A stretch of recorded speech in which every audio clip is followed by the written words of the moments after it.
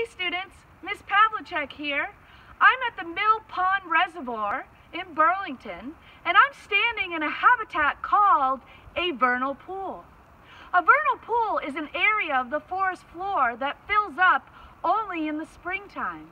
Actually, the word vernal means spring. Where does this water come from?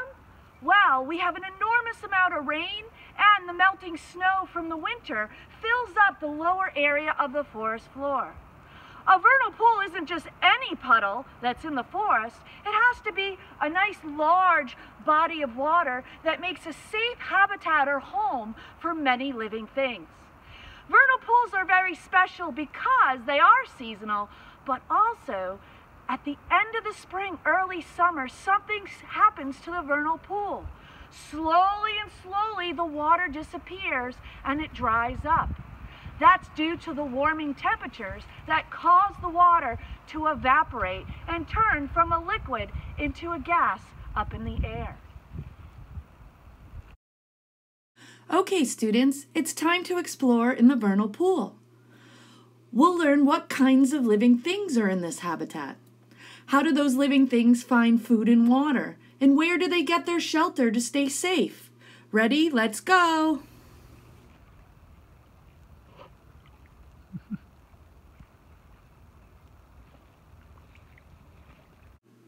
Observe how I had to use my net walking around in the vernal pool. I walked carefully through the water with the net and also brought the net to the base of plants and the leaves that were covering the bottom of the vernal pool. Let's see what I found. Plants. This spongy plant is called moss. It absorbs and holds on to a lot of water for living things. It also provides food and shelter. Here you can see two different kinds of plants in the vernal pool. You can see the feather-like plant called ferns, and you can also see what's called skunk cabbage with the big, broad green leaves. Another plant found in the vernal pool is duckweed. It makes tiny little leaves that cover the surface of the vernal pool in late summer. It also makes a great shelter for animals to stay safe.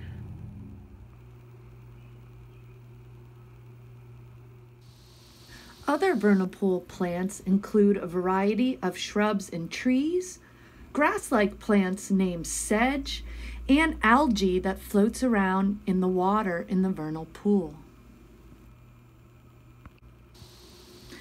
To review, plants provide an important source of food, shelter, space, and shade, or the correct temperature for animals and living things in the vernal pool.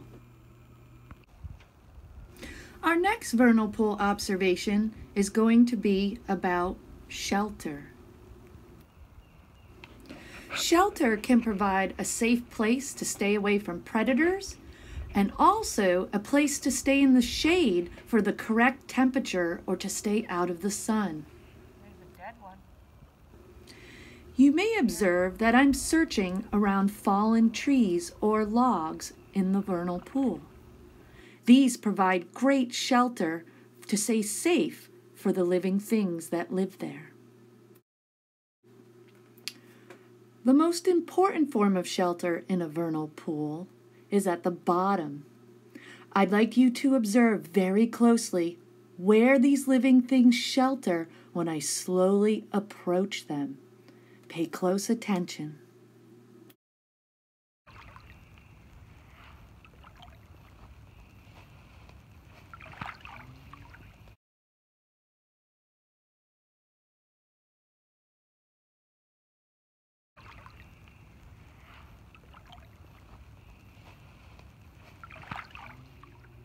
Tadpoles! I hope you observe the tadpole sheltering under the fallen leaves. Fallen leaves at the bottom of the vernal pool are important for all living things to shelter. And for our last vernal pool observation, we're going to explore animals. The first animal you're going to observe is a male mallard duck.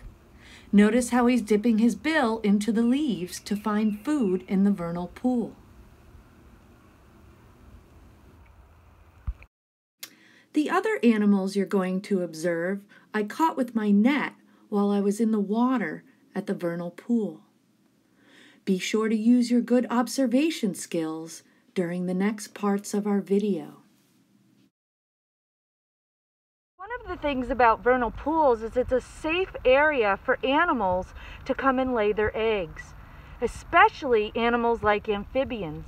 You're going to notice in this water, when I stick my hand in very gently, there are some tadpoles swimming around.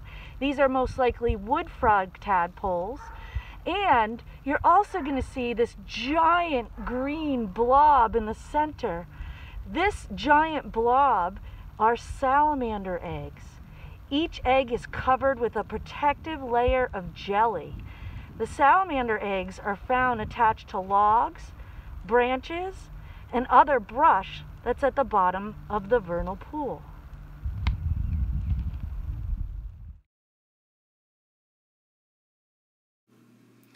If you look closely, you can see the salamander larvae or babies inside the green eggs. There is algae, which is a plant, and jelly that the salamanders will eat to hatch out of their eggs. Oh, wow, exciting! A salamander had just hatched.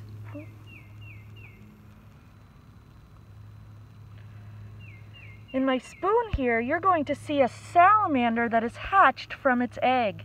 If you look very, very closely, you can see the little gills on the side, which allows it to breathe in the water. Put him back. This red worm-looking thing is actually called a midge. Midge are an aquatic insect that lives in the vernal pool and is a food source for lots of the other animals that you might find in the pool. This animal is a mosquito pupa. It's the young stage of a mosquito before it hatches out into an adult. They spend their life in water, and when they go through the change called metamorphosis, they hatch out as adults into the air. They also have two antenna-looking things called siphons, which they use to breathe air out of the water. They're also often called tumblers because of the way they move. Okay. Mosquito larvae are also a very important food source for all living things in the vernal pool. So this creature is called a fairy shrimp. This is a mature female, and in the center of her body you can see her eggs or her brood pouch. You're also going to see the feather-like appendages underneath their body, which they use to breathe. This animal is also a very important living thing to help filter bacteria in the vernal pool. They swim upside down, which allows them to move those appendages to get air.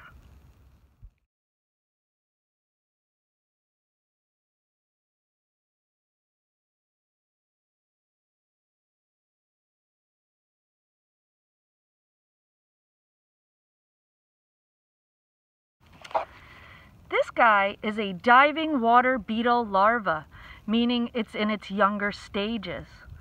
The diving water beetle larvae aren't good swimmers, so they use the plants in the vernal pool to hold on to and move around at the bottom.